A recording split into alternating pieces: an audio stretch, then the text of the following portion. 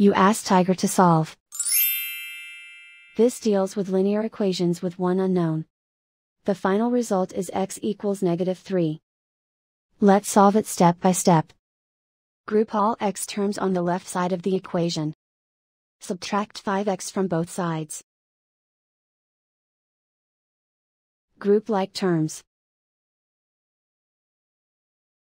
Simplify the arithmetic.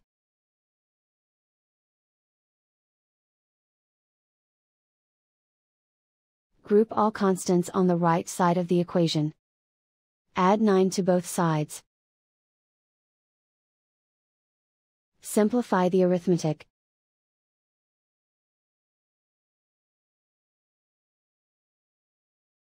Isolate the x. Divide both sides by -3. Cancel out the negatives. Simplify the fraction. Move the negative sign from the denominator to the numerator. Find the greatest common factor of the numerator and denominator.